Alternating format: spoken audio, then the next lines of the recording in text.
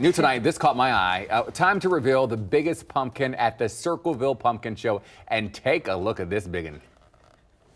That's a big one, all right. It's not as big as my head, Yolanda. I saw what you did.